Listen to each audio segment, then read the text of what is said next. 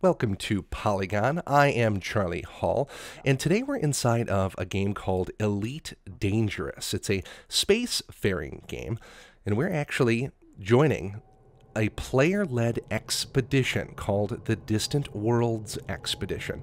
And here with us is one of the organizers of that expedition, a player who goes by the name of Dr. Kaii. Hello, Dr. Kaii. How are you? Hello, Charlie. Very good. This is probably one of the best weeks of my life. Dr. Kaii, you are the leader then of, or one of the leaders of, what's being called the Distant Worlds Expedition. And I want to get a look at the whole group of players that are here, and I want to meet with them. But you mentioned that you wanted to start heading on down towards the surface. Why don't we start doing that, and then you can tell me more about what the Distant Worlds really is. Yeah, sure. Okay. Well, why don't you follow me? Match my speed. I'm going to go to about 290 meters per second. If you can't keep up with that, let me know. All right. But if you follow me now, we're going to head down. Okay, so Distant Worlds Expedition is a player-led event. It started off with just Aramis and myself. Aramis is another commander. He was actually the pilot who got here first and made news basically back in the day of being the first person to cross the galaxy and discover this planet called Beagle Point. So yes, Aramis invited me to tag along with him. He was going to do it again when Horizons came out, which gave us the ability to land on planets. Right, Horizons, of course, this big change to the game that allows us to do, well, what we're about to do, which is land on a atmosphereless planet. All of the 400 billion star systems in Elite Dangerous that don't have atmospheres on their planets, you can land on those planets now. Yeah, pretty much. If they've got water or lava, you can't still, but that's all going to come eventually. Oh, cool. Okay. So yeah, we were going to go, and then we decided why not post in the forums, see if anyone else wants to come along. We can maybe start a small little group, and it snowballed quite quickly. First it was 50, then it was 100, and then it was 200, and Frontier started getting interested themselves, the developers of the game, and they started promoting it for us and putting it in the newsletter. And then we had 300, then we had 400, then we had 600. We started getting a bit nervous at that point because we were worried that pirates might start trying to tag along to create some havoc. So we closed the roster then, but we allowed another 400 people to sign up to be unofficially part of the group. So we ended up at about 1,000. And since then, 1,000 players. Yes, we started off with 1,000 players. Now, what's interesting about Elite is that the player density, by and large, is very low because you're working from 400 billion star systems. But what kind of numbers have you been able to get into the same instance of the game for these travel sessions? Well, we did break a record and break the servers when we were at the supermassive black hole at the center of the galaxy. We reached 100, and I think it went up to 106, although we can prove 101 commanders in a single instance, and that was quite a feat. And I actually got a message on Twitter from one of the programmers of the game telling me off, saying don't do that again, because we actually ruined the game for like half the community. Oh, that's too funny. Yeah, so we're not doing it again because we are nice chaps, but 101. Generally speaking, we get about 30 people into instance, and yeah, when we land at the waypoints at the set times, generally you get about 30 people in an instance, and it forms like a party, and people have fun, come up with a whole bunch of games and a whole bunch of interesting things to do. So you mentioned that you passed through the supermassive black hole that's been modeled to some extent. Astrophysicists believe that that's what's at the center of our galaxy. So Frontier put it there. But what have been the other waypoints, the other points of interest that you've encountered along the way? That's a good question. Nothing. Basically, the first 6 waypoints were actual real astronomical objects that have been put into the game. The Omega Nebula, the Eagle Nebula, the Lagoon Nebula, the Fine Ring Nebula, basically all nebulas. And beyond that, you start getting into the procedural part of the game, and there's less real astronomical objects. So we've basically selected interesting locations or iconic locations in the game. For example, one of the waypoints was what's called Rendezvous Point. When Commander Aramis made his first trip, he actually made the game news because 55 or 56,000 light years from home, he bumped into another commander. The odds of that happening are ridiculous. So it became a very famous rendezvous, and we landed there just to sort of celebrate that. And I believe actually Frontier are actually going to rename that point to Rendezvous Point instead of its procedural name. So that's always good. That's fantastic. That is just fantastic. What has the support been like from the folks at Frontier? You mentioned that you were getting hate mail from one of the developers on Twitter. But, Okay, well, yeah, I didn't want that to be the only thing I say about Frontier, because Frontier have actually been with us since the beginning, and they've given us literally as much support as they possibly can. I speak to one of the community managers every day, and he's actually tagged along. He's now part of the expedition. He made it all the way himself, caught up with us. We were already on the other side of the core, so already about 7 or 8 weeks in, and he just caught all that up in like the space of a weekend, just because he was so amazed by what was happening and he wanted to be part of it. And we've had David Braben, the CEO and founder of Frontier Developments, tweeting about us like quite often. I've actually sent him a free mug, and apparently he's quite chuffed about that.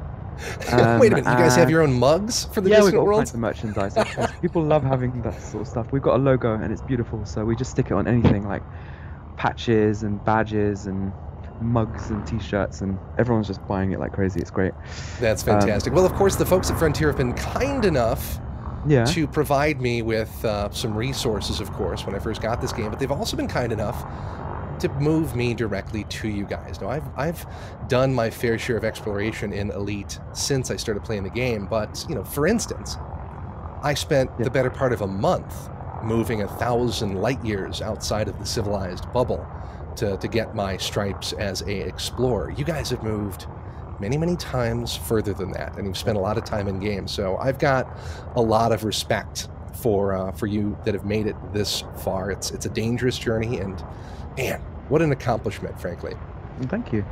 Yeah, we've moved 80 times further than that, and a lot of people, this is their first ever expedition. So I'm really proud of everyone. I'm really amazed by everyone's achievements. Who other, what other notable participants do you have? I believe that there's another in-game group that's joined you to some extent called the Fuel Rats. Yes, the Fuel Rats. Okay, so let's go through them. The Fuel Rats, starting with them, they are a group of commanders. Ever since the ability to transfer fuel to another ship was introduced in the game, they form this like emergency rescue service. So if anyone ever runs out of fuel, they can call the Fuel Rats, and they would go and rescue them. And they had some very famous results. I believe you've already interviewed them. And yep, they're with us in great number. Their leaders are with us because this is exactly the kind of thing they enjoy. Yeah, the Rock Rats. The Rock Rats are a group of it's a group that's actually formed out of Distant Worlds. They've come together to provide a service that wasn't there previously in the game, and they've basically become experts already thanks to the way the mission works. Basically, they scour the planets in and around the waypoints, looking for the special materials that can be used to synthesize what's called jumponium, which the community have called it. It's basically a material that lets you jump further, and that is very useful for us explorers trying to reach Beagle Point, because Beagle Point is a bit too far for the standard jump ranges of most ships. So they've also performed some rescues. Some people, while crossing the abyss, have got themselves, they've done a jump that required some jumponium, and then they couldn't find any more and got stuck, couldn't leave. Well, tell me a little bit about the abyss while we're mentioning it. The Milky Way has all these little spiral arms, and as I understand it, you guys are kind of leaping from one spiral arm to the other, and that area is referred to as the abyss? Yes, on the far side of the galaxy, there's 2 arms, and in between them is a gap, and there are also gaps on our side of the galaxy, but for some reason the one on this side is much thinner, and that's a bit of a scientific anomaly for the people in Elite. But basically, yes, it's this it's called the Abyss, and the name describes it perfectly. The stars are so thin, and it's very difficult to get through, and there's plenty of places where you can get stuck, and it feels very desolate. It's a very creepy place to be. And so you've kind of been sharing resources and rocking and accumulating resources to kind of help other players that don't have as naturally a long light speed jump range to kind of catapult them over the abyss. Yes, because that's the way the game works. You jump from star to star, and if the stars are too far apart, some people just can't make it unless they have this special material called jumponium. That's fascinating. Yeah, and also the last few jumps, because Beagle Point is deliberately as far as Aramis could reach back when he first came. And you can go a bit further now with this special jumponium, which wasn't in the game back then. And as you can see, we're approaching the landing site. We're about 80 kilometers Yeah. out. I can already see some lights from some ships. And I believe there's a gathering down there as well. Some people have arrived early. For example, I've arrived early. The actual official arrival date is on Saturday, the 2nd of April, which is almost exactly 12 weeks after we left. But yeah, we've all started arriving. Right now, people will be arriving. I believe when you started the game just now, you saw a whole bunch of people arriving yourself. That's what it sounds like you were describing. Yeah, a bunch of Super Cruise trails were flying around. It was actually hard to get a lock on you and your wave or your wing beacon because there were so many other contacts in the area. That's not something that usually happens to me when I'm playing Elite. Yeah, I'm actually on the galaxy map right now and I'm looking at it and I can see a whole trail because I've added basically everyone to my friends list and all the markers on the galaxy map where all they are. I can see like about 50 markers, some of them way back at the previous waypoint, and there's a whole trail leading up right to us. So I believe most people will arrive by 2nd. So then tell me a little bit about Beagle Point. To the untrained eye, this looks a hell of a lot like Earth's moon. Yeah, well, it's just a standard planet. So let's take a look at some of the stats. I can tell you it's got low gravity of about 0.17. And that's compared to Earth, so 0.17 of Earth's 20%. gravity. Wow, that's really low. And it's 1,000 kilometers across. 1,000 kilometers in radius, whereas Earth is more like 6.7 thousand. And that's it's quite cold. And you can see a mountain range in front of us. We've actually named that Sanctuary Hills. Sanctuary Hill, not after the one in Fallout 4. I think Aramis just liked that name. And where those people have landed is the actual base camp, and we've named the base camp Darwin's Legacy. We've named all the base camps after some famous explorer in history. Because basically, we're explorers, and most explorers by nature are lone wolves. And we'd be going out into the dark together. I said that wrong. We'd be going out into the dark alone. That's the whole point. And comes the forums and share some tales. But basically, everyone's just used to being alone. And Distant Worlds has changed all that. It's changed the game. It's created a whole new level of interaction in this game, and a whole new level of cooperation, and a whole bunch of games have come out of this. And we've actually been showing people who live in the bubble, which is where humans are, and where most of the players reside, right by home. And we've been doing stuff that even they don't do. We've become more of a community than the actual communities. You know what I mean? I know what you mean. So I was looking at, here we go. It looks like the ground's coming up on us here, about 20 kilometers out. I was looking at your schedule of events, and I don't know. It just kind of seemed like what we'd call here in the States, like a little summer camp that you guys have for this week. Can you talk a little bit about the events that you have scheduled for this week that you're here? It's a week-long set of festivities. Everyone's exhausted and everyone is elated by the absolute intense achievement that we've achieved. And it is an achievement because so many things can go wrong. So many things can mess up, and getting here is very difficult. A lot of people, made mistakes and blew up, so everyone's really happy. So we decided to celebrate with an entire week of fun. It gives other people a chance to get here if they were behind. And we've got a whole bunch of games going. We've got a wedding, which is, in the MMO world, nothing new really, but someone's going to be getting married here. I believe Ed Lewis from Frontier is going to be conducting the wedding. And you might want to pull up soon so you don't hit the ground. I accidentally hit the boost there, so not the way I wanted to. Just don't do that again. Yeah, right? Yeah. We've got a game called Whack-A-Rat, which is basically that mountain range in front of us called Sanctuary Hills is about 30 kilometers away. And in an SRV, it takes about 40 minutes to get there. So we're going to have a game where some SRVs, which is the buggy in the game, by the way, is going to drive there. They're going to have a 10-minute head start, and then people in ships have to go and try and find them and blow them up. We're going to have a distraction derby. We're going to have a game of tag. We're going to have an endurance race on a nearby planet, I believe, possibly in another system. And I've got some videos on my channel recording some of the previous races, and they're probably the most fun thing that we do. That's fantastic. Yeah. So I believe there's some other stuff going on, but I can't remember offhand. As you can see, we're now at quite the gathering here. I count about 20 ships. Look at everybody all around here. Yeah, this is what a typical gathering looks like. And we've got another person pulling up to our left. Hello there. He's obviously just arrived, and that will be the story for the next week or so, I guess. People arriving bit by bit. See if there's anyone famous here. Well, in my book, The white roses. everybody that made it here is famous. This is just they're gonna be incredible. Well, by the way, yes. Go on. No, I was just gonna say that you called me a leader at the beginning. I'm just an organizer. I'm probably, I do probably the most work compared to all organizers, maybe except for Aramis himself. But there are no leaders. That is for sure. That's fabulous. Let me just type into the local chat to give you a welcome, if you don't mind. Not at all, please. As the reporter that you are. Yeah, please do. Yeah, the Wanderer is my captain's name, but I'm Charlie Hall from Polygon, obviously. So yeah, I'm actually going to set it down here. I think in the aft of this. Wow, I don't even know what that's called. Is that an anaconda? Which one? The yellow one? The yellow one in the middle is not an anaconda, is it? It is. It is. Yeah. It is. Okay. It's so funny though. You never see the ships really all together, and you're never able to compare their scale. Oh, if you've got an SRV, get out and drive onto the anaconda. You'll be blown away. It's about the size of torpedoes. I brought 4 of them, so I'm definitely going to get out and drive around. Chat, by the way, you're getting many salutes. Hello, everybody. Yes. Well, I'm going to try and set her down here so that I can officially say that I've landed at Beagle. Yep. I'm going to find a nice flat spot to do it. Oh, here we go. Okay, I see a Viper. Unsuitable terrain. I see a Python. I see all kinds of ships, yeah. There we are. That looks all right. Little blue dot, little blue dot. You're getting plenty of welcomes.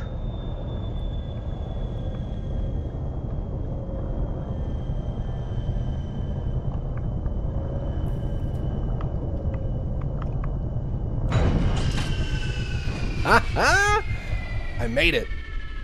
Touchdown, well done. Fantastic. I am going to deploy my SRV. What the hell? Yeah, we'll be able to talk to other people in SRVs as well. Oh, but they won't be able to talk to us. Okay. Unfortunately, the game hasn't reached that level yet. So you were I'm sorry, you were talking a little bit about you're going to have a wedding? What yeah, do you mean you're going to have a wedding? Not, there's going to be a couple of commanders having a roleplay wedding at Beagle Point. Everyone's interested in setting some kind of record, I guess, and they want to be the first people to get married at Beagle Point. So we want to facilitate everybody's dreams in distant lands. That's fantastic. I am right behind you. Yeah. Oh, this guy's just arriving, huh? Yeah, there's going to be plenty. It's beautiful, isn't it? So you right now you've got a small base camp, and then some of the surviving members of this 1,000-ship flotilla are just dropping by one for the first time. Yep. And for each one of them, amazing moment. there's Starlancer. He's the one who's made the Distant Worlds medallions. What a fantastic moment for each of these travelers to finally make it here, and to be able to greet them is just fantastic. Yeah. I wish I could explain to the viewers just what kind of an achievement this is. This is a ridiculously difficult thing to do, and the fact that so many have made it just goes to show their dedication. And I have to say, every single person who has spoken to me to tell me how they've enjoyed the trip have all said not just that they had a great time, but that it was the best experience they've ever had in a game. So I can't really put into words how that makes me feel, but it makes me extremely happy. Extremely happy. A lot of people start this game, they're quite lonely, it's hard to meet people in the game, and now everyone's got a whole bunch of friends that they went across the galaxy with. They did the most amazing things. Oh, did you hear that explosion? I did. What was that? Did you see it? It looks like it was right in front of me. Someone just blew up in their SRV. Oh, no. I don't know how that happened. Well, now when you blow up in an SRV, though, you go back to your ship, right? Yes. Okay. And you don't get your SRV back, which is kind of course. That's why I brought 4 of them. Yeah. Good job. So what was I going to ask you? So, but this is not. Oh, this guy looks like he's hurt pretty bad. Hey, come on, we're all friends here. The bumping, by the way, it doesn't do any damage. It's all part of the fun. Okay, good. As long as you've got your shields on, which you do. I do. Yeah. So then, this has not been the safest trip for a number of the reasons that you've already described. The distance, the danger, having to refuel, having to make it across the abyss with the help of your neighbors. My God, that's a big ship. But what are some of the other dangers that you've had? Are there pirates out there? Not NPC pirates, but there are player pirates. We have had a couple of incidences of people, especially in the open server where anyone can join, people going a bit crazy and starting shooting up. No one's actually died that way, thankfully. And there's always the potential that there are some people stowed away um, here among us. Some people hidden Yeah, in the flotilla that have bad intentions. yeah, and trust me, if there's a chance to make the newspapers, even if it means, like because they were the one that blew everyone up, or particularly blew Aramis or myself up, or some of the other more famous people like Zulu Romeo, or some of the live streamers, or Ed Lewis, then yeah, they're going to do it. And that's why actually I'm going to dismiss my ship while I'm in the SRV, so no one can go and just blow it up. Precautions, That's not a bad precautions. idea. Yeah. Yeah. And as you can, where are you? Oh, you're not right behind. You're right. I'm just kind of making a circuit here. I'm over here by Ooh. the beige colored smaller ship and the white asp. Yeah.